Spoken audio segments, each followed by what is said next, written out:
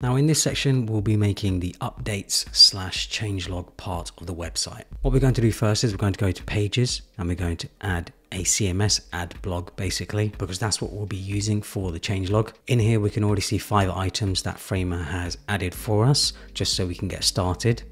And then when we go back, it will automatically add our blog page, our CMS page.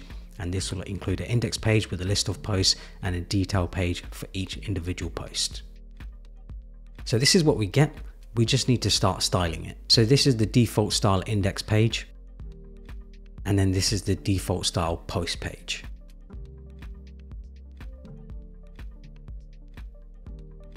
So let's start styling the page. So just to save time, I've already added our navigation, our hero text and our footer. Now we're going to actually add the index to this page. We can do that by going to add section, collection lists, and then changelog, because that is the name of our CMS collection. We can then drag and drop that into our desktop. So first up, we're going to add some padding to our collection list. We'll add 60 above. We'll change the width of this as well to fill. And then we'll add a max width of 800 for now.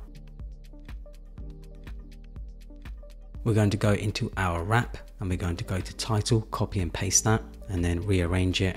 And then we can set the variable to the content, because for the changelog, we want the content to be on the actual index page itself. And we can see here when we do that, we get given the whole post, which is a lot of content here, but we will adjust this later on. First, I'll click on the wrap and I'll change the direction of it to be vertical. So we have our sort of thumbnail at the top and the content below. So this frame is our thumbnail. We can start adjusting this. I'll adjust the width of it. Make sure it's fill and then change the height.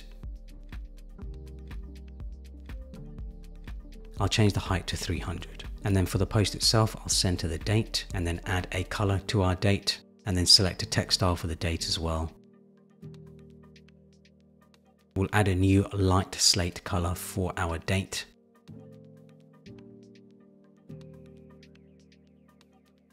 We'll change the size of our blog post title. And then what I do quickly here is adjust the content of our CMS and delete all the other posts as well. And here is our new content for the CMS.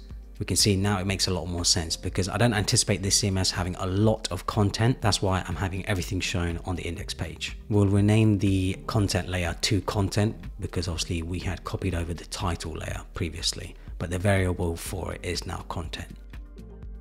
We'll adjust the gaps between the paragraph to 20. And we'll adjust the line height as well. We'll adjust the gap to 20 for the wrap. And then for our frame, we'll adjust the height again to 400. We'll select our collection list and adjust the gap for this as well so that there's more of a gap between each of the posts. And then we'll move our collection list outside of the hero. I just realized that was inside our hero. We'll add some padding to the bottom. And then we also need to make sure it's responsive. We'll add some padding left and right to the desktop version so that it trickles down to the tablet and mobile version. We'll change the text style for the heading just so that it's a bit larger.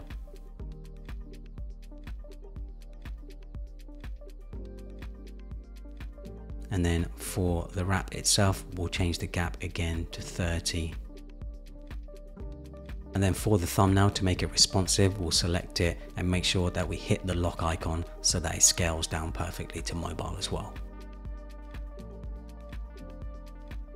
We'll add a new text style for the CMS content. We'll add a new body text style.